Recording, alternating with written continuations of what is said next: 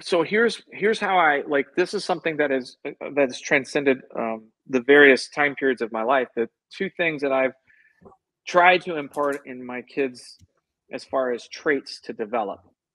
The first one is curiosity, is to be curious, not necessarily for the sake of trying to learn more, but to understand more. And there's a Mm. difference between those two things.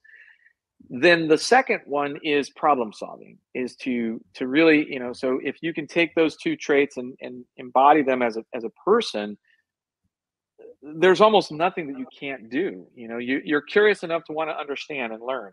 I can recall my standing orders from any of my superiors whenever I went to go to a school was that I had to have not just a working knowledge of whatever subject I was going to, but I had to have enough knowledge to be able to answer questions that were inevitably going to come from my teammates.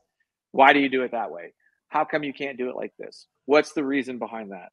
So, it put a lot of um, emphasis on really understanding whatever the subject was. Not Mhm. and that's why, like, I think it's important that you learn, but learning is not the same as understanding. And Mm. that's kind of like where we again see the world a little bit differently. And problem solving is, as an instructor, in every fast, I mean, I cannot tell you how many times we would sit in our mission planning cycle. We would plan these missions down to the finest detail.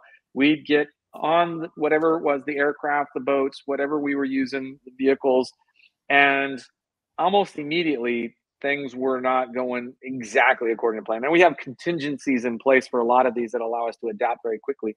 But really, what made such a difference was our ability to problem solve in such real time. And the other thing about problem solving is not just being able to do it quickly, but to do it accurately.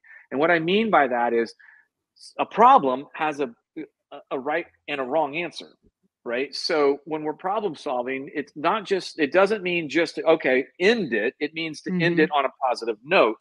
Yeah. And that's the other thing that we try to get across to people, is like, when you're problem solving, you're obviously, your goal is to solve the problem correctly.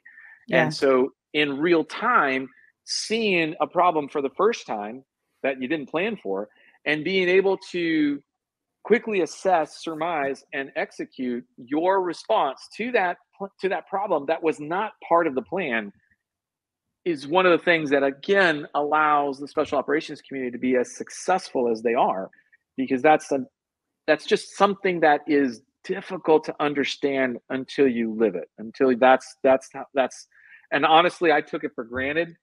I just thought that was how it was always done. Mm. I didn't realize that that was unique or special or different from so much of the world, because again, in my world, that's it, that's all that existed. My Mhm. That was it. So when I stepped into the private world and started doing this for a living, there was a lot of things that kind of were difficult, or challenging, I should say, is a better way to put it, challenging.